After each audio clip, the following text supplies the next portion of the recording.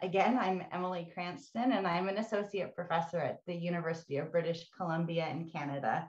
My research group is the Sustainable Nanobiocomposites Group. And it really is my great pleasure to share with you today some of our past work and a few ongoing projects around the surface modification of cellulose nanocrystals. And we really enjoyed working in this space, both because surface chemistry and all the different ways to change the surface is pretty fun, but ultimately it's because we want to be able to tailor cellulose nanocrystals and their interactions with their environment. And so if we do that, we believe that we can expand the potential range of applications for these materials. But I'd like to just start out by first inviting you all to Vancouver and to come and visit and study at UBC, University of British Columbia. We're located in Vancouver and routinely ranked among one of the best cities to live and one of the best universities to do research at. And it is truly a spectacular city. When we're not in the lab, you can more or less ski, kayak, golf, and hike all in the same day. And it is a city where the grass stays green all year round. So we hope you will come and visit and work and play. In the next 2 years, we're hosting a number of big conferences here related to pulp and paper, fibers, nanocellulose, and chemical engineering. So we hope that you'll keep an eye out for some of those events. And of course, UBC, the campus is located on the ocean. We have views of the mountains in most directions and world-class researchers and facilities. And one of those is the Bioproducts Institute that I am really lucky to be a part of. And so the Bioproducts Institute with UBC, along with FibRe and Treesearch and Aalto University and FinSeries in Helsinki in Finland and EMPA in Switzerland, make up what we call the Boreal Alliance. And so as we develop this new Boreal Alliance, we're looking for new collaborations, new research exchange and student exchange, and we hope that we'll have a lot more opportunities to work with many of you included in the webinar today. And so I'm familiar with the fact that many people listening are interested in different kinds of lignocellulosic materials. And I think this is a fun way to sort of look at these materials where we can plot the length on the y-axis and the aspect ratio here on the x-axis. And for those interested in looking at pulp fibers, of course, they're much bigger, but they tend to actually have a similar aspect ratio to the main material that I'm focusing on today. And so today we're just going to focus on cellulose nanocrystals, or these whiskers or needles of cellulose. They tend to be, about 100 to 200 nanometers long and about 5 nanometers in cross section. So aspect ratio is around 30. And essentially the reason that I'm focusing on this is because it's the material that I've worked with since early on in my PhD, but we're really interested in other kinds of nanocellulose and even cellulose filaments and pulp fibers as well. But just for the sake of today's talk, I wanted to highlight that I'm focusing on these materials, which are made by chemical methods, so either by sulfuric acid hydrolysis or oxidation, to get really highly crystalline materials. And if we talk a little bit more, what are some of these interesting properties of cellulose nanocrystals, or CNCs? Of course, their morphology and their surface area is pretty important. Because when we make them, we remove the less ordered cellulose, and they're highly crystalline, so they're polymer crystals, if you want, where the polymer chains are all aligned in the same direction. But because of that, we get a material with pretty impressive mechanical properties. Of course, we all know the bio-based and renewable resource and non-toxic, with ongoing research to show this and show that these materials might be used in cosmetic and pharmaceutical and maybe edible products. When we make our CNCs from sulfuric acid hydrolysis, we graft sulfate half ester groups on the surface. And so that imparts a negative charge, and that makes them colloidally stable. So that really helps to have these materials in water and to be able to dry them in different ways and put them back in water and redisperse easily. And that's really an advantage for cellulose nanocrystals over other forms of nanocellulose, but quite frankly, over a lot of other nanomaterials. So this redispersible from dry, I think, is pretty important. Another thing, for a natural and organic material, we can say that cellulose nanocrystals are pretty chemically and thermally stable. They have some amphiphilic properties. Interestingly, they align in external electromagnetic fields. And if we dry them down carefully under controlled conditions, we can get bright colored iridescent pigments. So we can get some pretty interesting optical properties.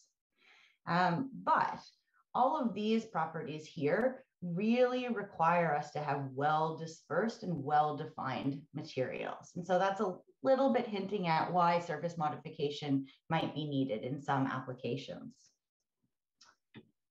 So I tend to sort of summarize the three main advantages of working with these cellulose nanocrystals, being their extremely high surface area to volume ratio and large aspect ratio, and the fact that they're great at reinforcing materials or rheologically modifying liquids. And they're ideal for stabilizing interfaces, for example, oil-water interfaces, and in some cases, water-air interfaces, or for dispersing other materials that might not be as colloidally stable as the CNCs themselves. But to get these properties, we need to have our CNCs well dispersed, so non-aggregated, and it's imperative that they're highly compatible with their environment. And that environment might be a liquid environment, or it might be a solid environment like a polymer matrix, for example. And as I hope most people listening today know, cellulose is hydrophilic and tends to really like to interact with water. So in lots of cases, we can see that as an advantage from a green perspective, and water's easy and cheap to work in. But in a lot of cases, we want to be able to put nanocellulose into organic solvents or into hydrophobic polymers. And this is where some problems arise, and especially agglomeration can occur and can really quickly sort of get rid of this nano advantage altogether if we just have a clump of material sitting at the bottom of the beaker. So in my group, our research tends to fall into one of these categories listed on the slide, where we're really looking at structure-property relationships, or essentially trying to link particle chemistry and functionality and develop the design rules. So that means we spend a fair amount of time looking at ways to break down biomass and produce nanocellulose and cellulose nanocrystals with different surface chemistry based on the way that we make them. Then we like to do activation, functionalization, or surface modification, the focus of today's talk. And then we take these materials and we build them back up, hopefully into interesting new structures with a range of new material and applications in mind. And so my research group aims to establish cellulose or nanocellulose as a material platform by bridging the gap between industrial producers of nanocellulose and end users or potential new commercial receptors of this new technology. And our idea is, of course, that we want to be able to create new science and technology to produce new markets for wood pulp and biomass. And so we're fairly, focused on strategic industries, and forest industry being one of them, but looking at applications of cellulose nanocrystals in biomedical devices, in food, in cosmetics, looking at energy devices and environment applications, paints and coatings and adhesives, and also using nanocellulose for water treatment or water purification. But in order to develop nanocellulose into any of these materials or for new bioproducts, the key is to tailor interfaces and the interfacial interaction. So it keeps coming back to this surface chemistry. I wanted to highlight that my group has also spent a fair amount of time on benchmarking of lab-made and industrially produced cellulose nanocrystals. So early on in 2017, and now again recently, as there are new commercial players producing cellulose nanocrystals anywhere from kilogram to ton per day capacity. We've also worked with a large group of researchers to produce this review on characterization of nanocellulose, which is very long, and I recommend you only read it a section at a time as you need it. But the idea was to have suggestions and guidelines for characterization, so that we can really communicate about what kind of materials we're working with, how we've characterized them. And I think that ultimately it's really, really important that we have a known starting material. So we want to know where we're starting. And especially if we're going to then go and do surface modification, we need to know where we're starting so that once we've modified and we characterize again, we know where we are. And so to me, this is crucial if we're actually going to move forward, and especially if we're going to talk about scaling up any of these surface modification routes.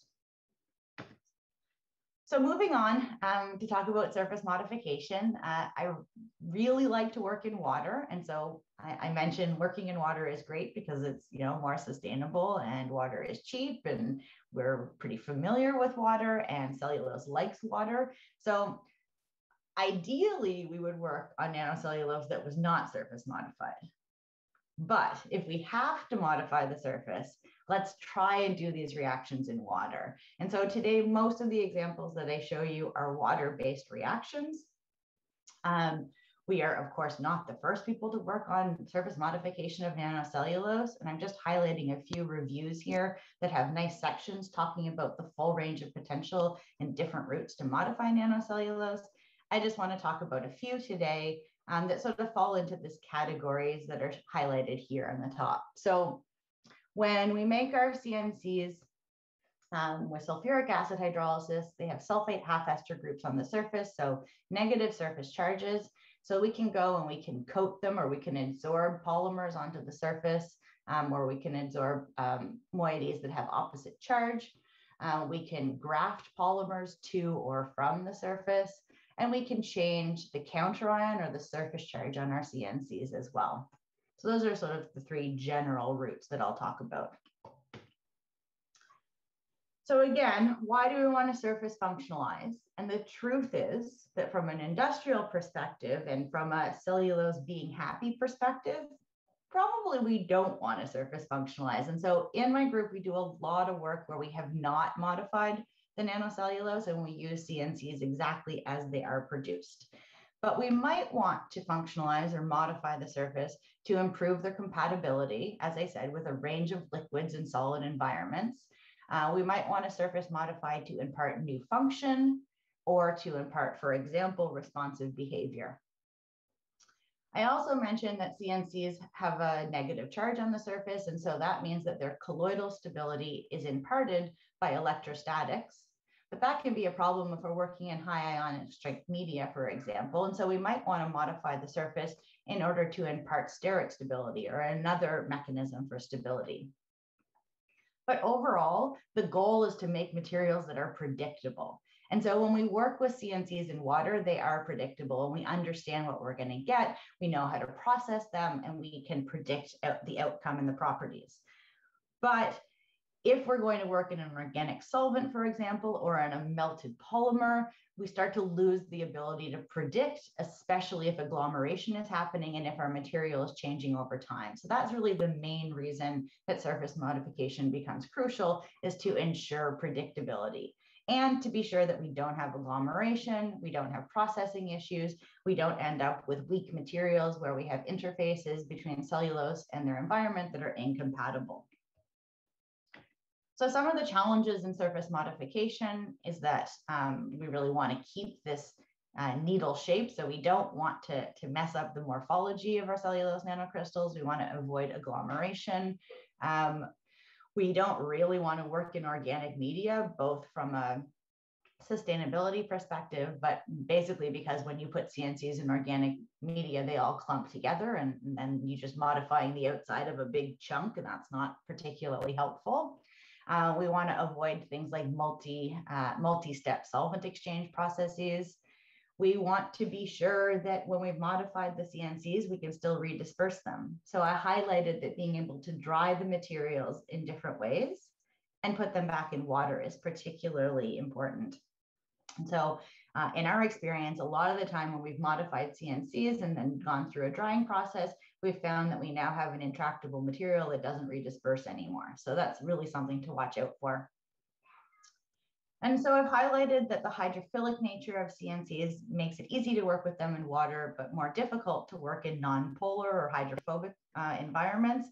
And so that means that making hydrophobic CNCs is pretty high on our wish list of surface modifications to be able to carry out. But if we want to work with CNCs in water and we want to make them hydrophobic, the moieties that we're sticking onto the surface are probably not water soluble. So that's sort of a catch-22 from the beginning.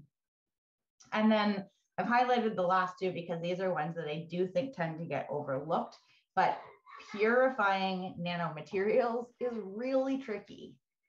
And I think that, like, you know, we've gone through and we've done multiple steps and we're never really sure if we've fully purified. And I think we have to, because otherwise we don't know what we have and the characterization can be interpreted in different ways. So being able to characterize fully is important, but it only works if you've also purified fully. And so that's just my mini rant on things that sometimes get overlooked and some of the challenges that face us when we try to do modified materials.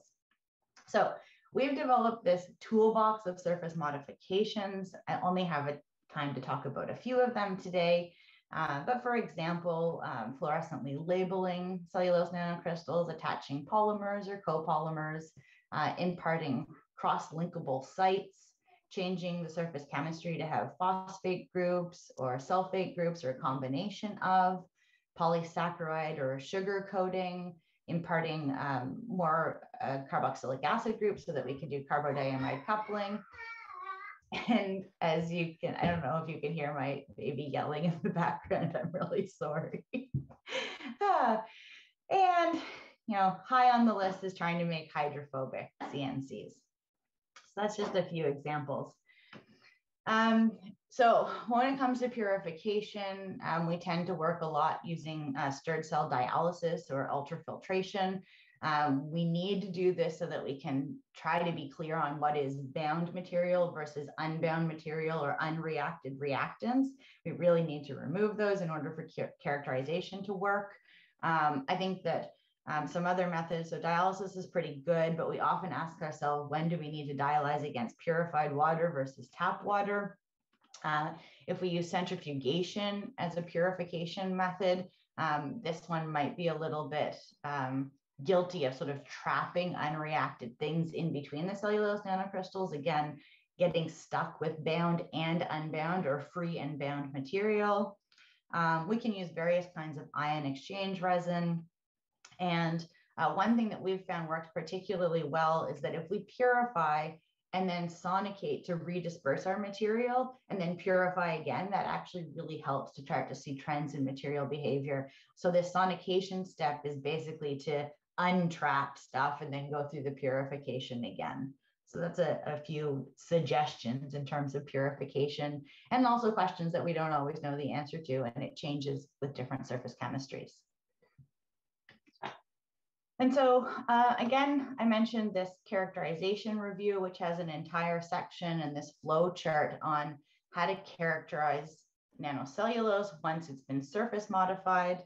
And again, we have a large number of surface modification or of characterization tools we can use, from spectroscopy, microscopy, elemental analysis, and then a lot of work around wettability, titrations to look at surface charge, wettability, and surface tension being particularly important when we're trying to make more hydrophobic or surface active materials.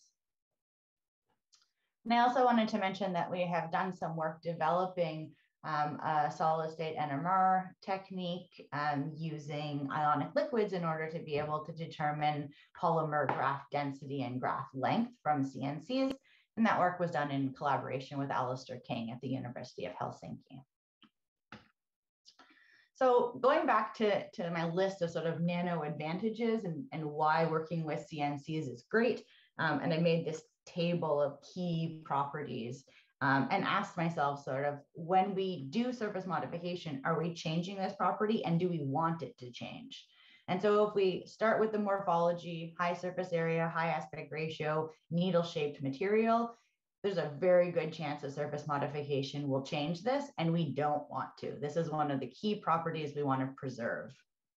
We know that when we have CNCs in suspension, that they can be great rheological modifiers, and changing the surface modification almost always changes its rheological properties.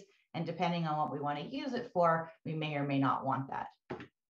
When we look at the turbidity of the suspension, modification again always changes turbidity. Most cases, we do not want that. And what about having a nice dry white powder when we've dried the materials? Surface modification will affect that too. And for most applications, people are not interested in having off-colored materials. In the case of sulfuric acid hydrolyzed or sulfated CNCs, that sulfur content is important. So the charge is important for colloidal stability. The sulfur might be used as a chemical handle or may have some other functionality. And so some surface modification routes are going to strip off that surface charge or change the sulfur content. And whether that happens and if it matters really depends on what your goals are. Suspension pH always changes when you do surface modification. And then depending on your application, that might be acceptable or not. And for example, in biomedical and pharmaceutical type applications, this could be a real problem. We really need to work in a pretty narrow pH range. And then lastly, changing the hydrophilicity, which I said is one of the main reasons we go down surface modification routes. And so we hope that we can do good surface modification to affect this, and we want that to happen. So I try to remember to come back to this table as we're developing new modification routes, asking ourselves, which properties we're changing and is that what we wanted? And sometimes it's a trade-off between one row and another. So if I start by giving examples of some non-covalent surface modification, one of the ones that we played around with a lot is adsorption modification.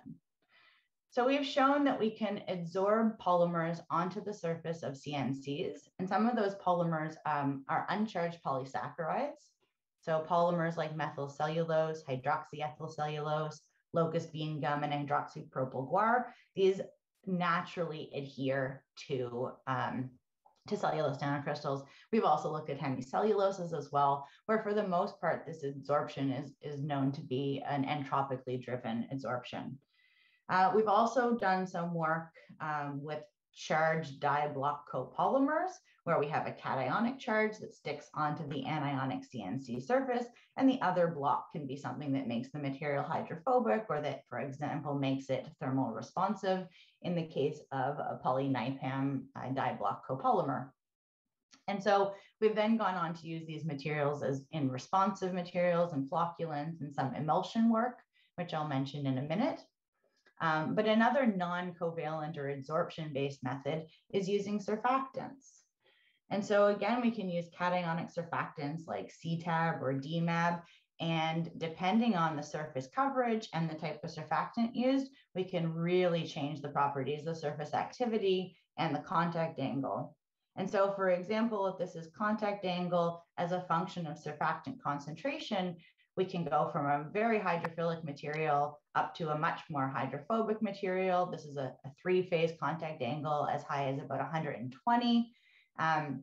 And this is, again, just from coupling surfactants onto the surface. So essentially, we're doing an ion exchange where we exchange the counter ion on the sulfate half ester groups for bulky amphiphilic cations, which are also surfactants.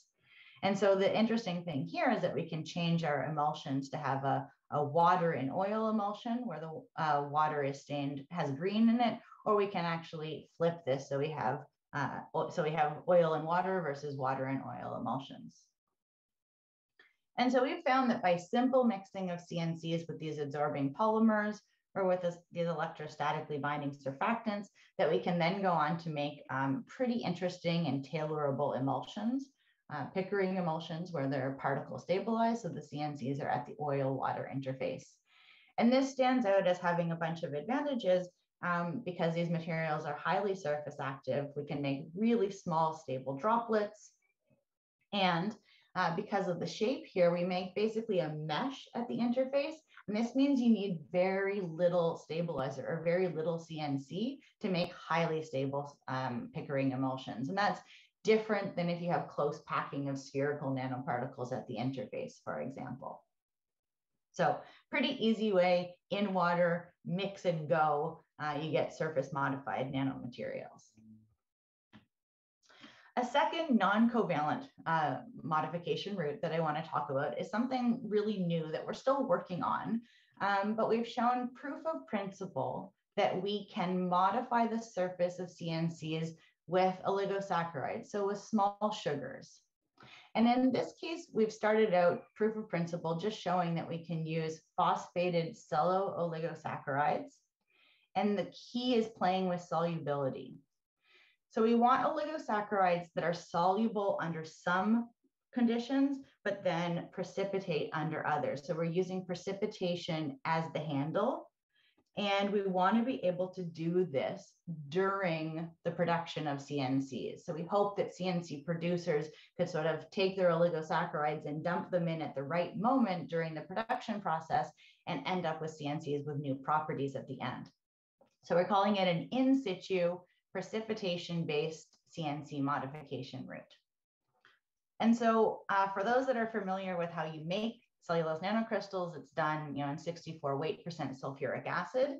But the way this works is that we would be making our CNCs. And so here they are hydrolyzing. And just before the end of the hydrolysis, we take our oligosaccharides that are acid soluble and we disperse them in sulfuric acid, or we dissolve them in sulfuric acid. We then take this bucket of sugars and acid and we pour it in, mix it in with the CNCs and give them just a few minutes to mix.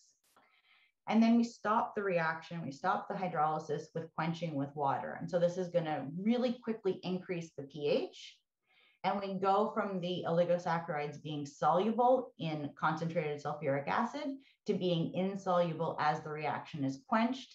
And any oligosaccharides with a degree of polymerization over 6 are going to be insoluble in water. They therefore precipitate. They stick to everything, but since most of the surface area is the CNCs, this results in us now having oligosaccharides attached onto the surface of the cellulose nanocrystals.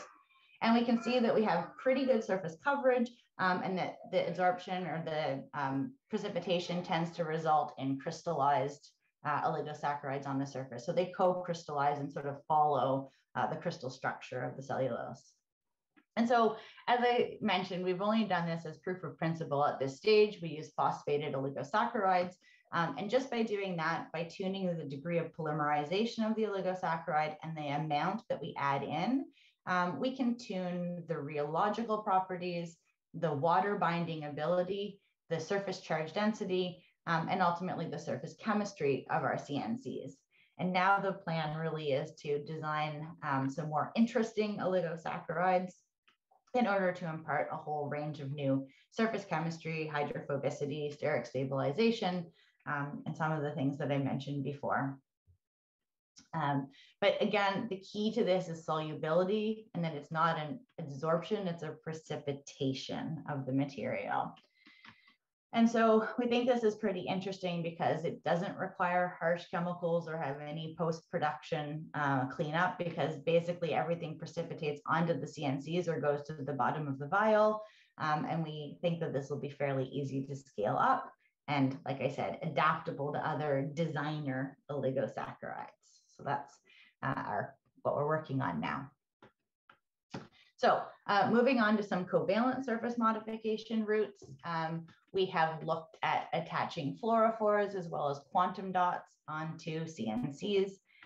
In this case, I wanted to highlight that we could use fluorescein derivatives and modify cellulose nanocrystals in water in one step.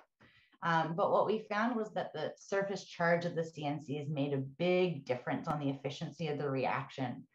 And essentially, the less charged the CNCs were, the more fluorophore we could attach, right? And we also didn't see that trend until we extensively purified. So there's a lot of non-specifically bound dye when we try and follow these modification routes that I want to warn people about, that we purified until we were sure we had removed all the unbound dye, and then we purified 3 more times. And it wasn't until then that able to see some of these trends in terms of charge and coupling efficiency. And just for example, we've used these fluorescently dyed CNCs in some composites to be able to track where the CNCs are, in some electrospun fibers, and then more recently in some in vivo work where we look at bioaccumulation and biodistribution of cellulose nanocrystals in animal models. Another covalent modification here is based on using plant polyphenols, so tannic acid, which is shown here on the right. And we use this sort of as a primer layer And again, this is all done in water. So a one-step green hydrophobic modification route for CNCs. The CNCs are in water. We add tannic acid, which sort of gives them a patchy coating. But it's the catechol groups here that bind to cellulose. But even when they've done that, there's free catechol groups pointing up in the other direction. So then we go and we add our hydrophobe, which in this case was a water-soluble decylamine.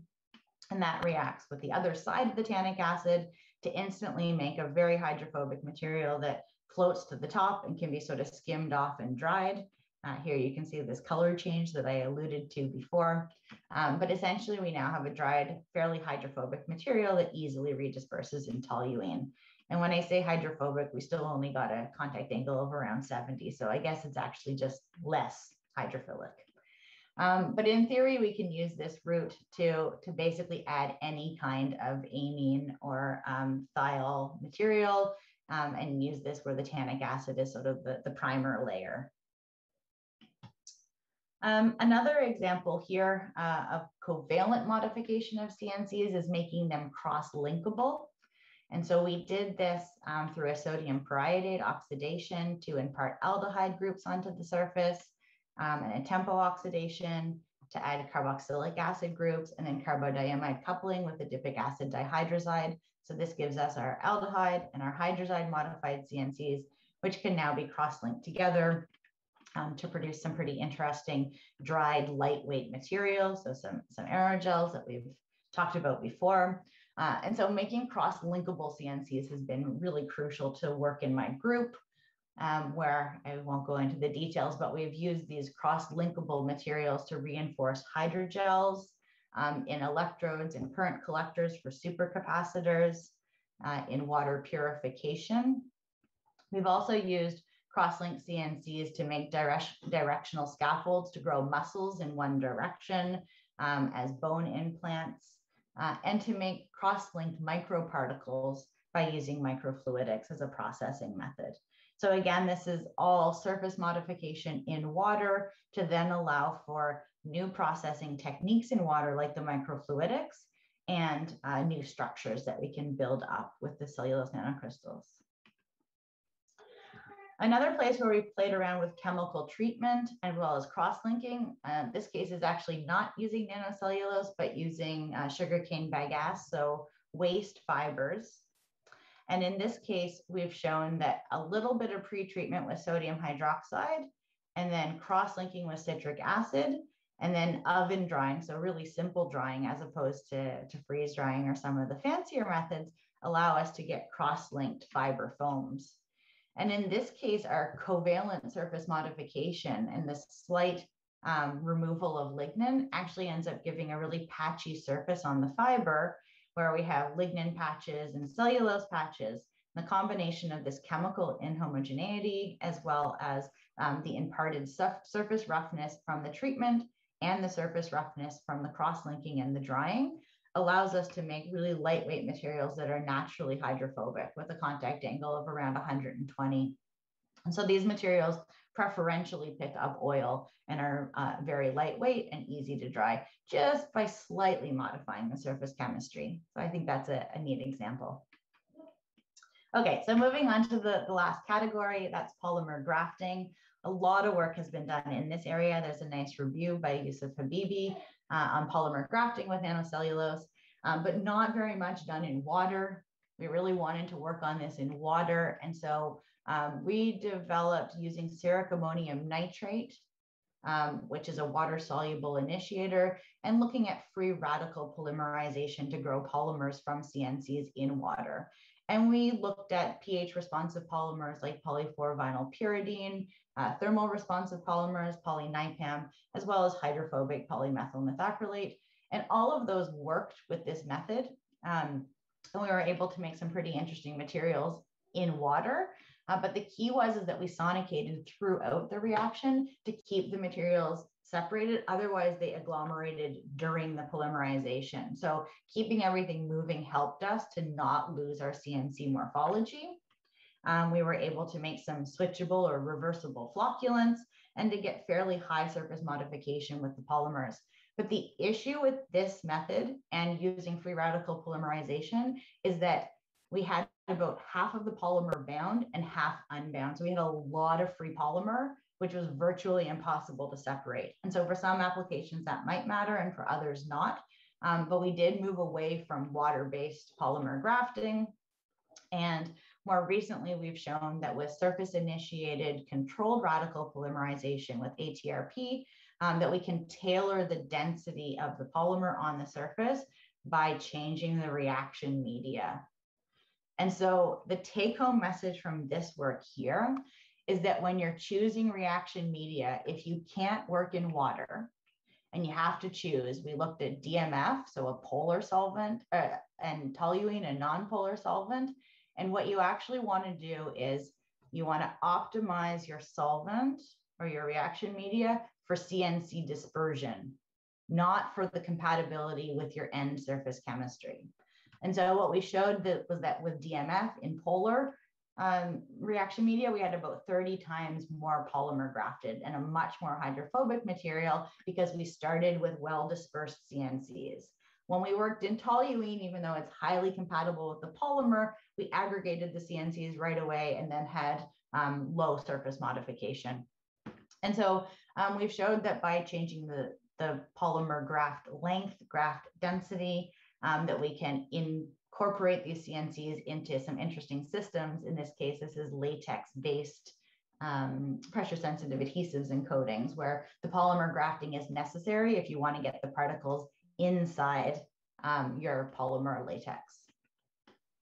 And so with that, I'm sure I'm out of time, but no one stopped me yet. I really do appreciate the opportunity to speak today. I think this is a very exciting area of research and highly interdisciplinary.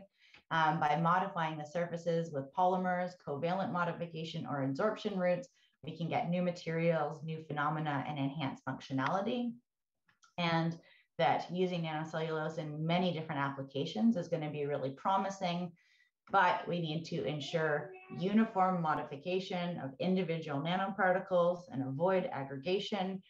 We want to either have no purification or design methods that don't require purification. And if they do, make sure we've done it properly. And we want to know what we've made. So thorough characterization always comes back high on my priority list. And I think that all of these things are going to be key if we talk about producing these materials on an industrial scale. And so with that, I really want to thank Lars for the kind introduction, Treesearch and FibRe for the invitation today. Thanks again, Josephine, and most importantly, my students, postdocs, and collaborators that did all the nice work. And some of my collaborators and funding partners are listed here. And so with that, I'm very happy to take any questions and thank you for your attention.